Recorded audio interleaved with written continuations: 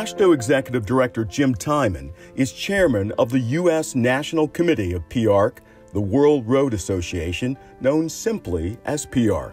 Federal Highway Administration Executive Director Tom Everett is the U.S. first delegate to PIARC. At this National Committee meeting in January 2020, AASHTO, FHWA, and PIARC officials kicked off the 2020 to 2023 work cycle. During this period, subject matter experts from AASHTO, FHWA, and PIARC's 120 advanced and developing countries will have the chance to volunteer to serve on PIARC's technical committee. There's a lot of knowledge out there. John Milton chairs PIARC's Technical Committee on Safety, and he's vice chairman of AASHTO's Committee on Safety. Back at home at Washington State DOT, Milton serves as the Director of Transportation Safety and Systems Analysis.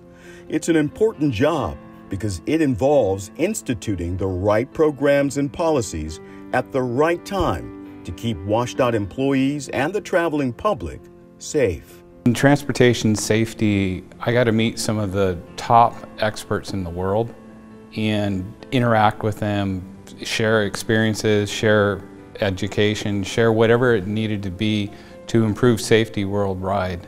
Milton says there's a real give and take when it comes to sharing workable solutions. Ideas born overseas are being implemented here in America and vice versa. First of all, I'd say safe systems. Vision Zero is another aspect that we see a lot of states looking at, bringing that information into their way of doing business. They're sound approaches, they're excellent approaches. Sustainable safety is another one. The other countries, they look at things differently than us, but little modifications can make it readily usable, implementable, and practical. Tiffany Julien is a transportation specialist in the Office of Freight Management and Operations at FHWA. She says as a committee volunteer, she's been able to share a lot of good, practical information with her international colleagues on how to move freight more efficiently. What was of most value to me was definitely sharing with the international community FHWA's transportation freight policies. I think they really embraced that information, and I was very happy to share that information with the international colleagues. On a personal level, it was fantastic to build these relationships and build these friendships with folks from around the world. As FHWA's pavement materials team leader, GINA AHLSTROM is very familiar with the challenges posed by resiliency and extreme weather, two big issues also facing her counterparts around the world. We're seeing a lot of countries grappling with the topic of resiliency.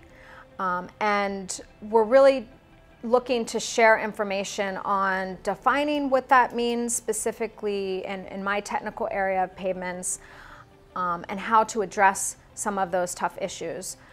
AHLSTROM and the other volunteers agree that there is no substitute for face-to-face meetings with other volunteers from around the world.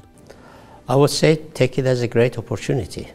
Exchange of information, learning from each other is always been a pride for engineering, and take it positive, and it's a lot to learn and a lot to discuss, and I would say that's a challenge, and I'm always looking forward and hope everybody else is looking forward for opportunities like this. For information on PIARC's National Committee of the U.S., visit piarc.transportation.org. And to learn more about PIARC, the World Road Association, visit piarc.org.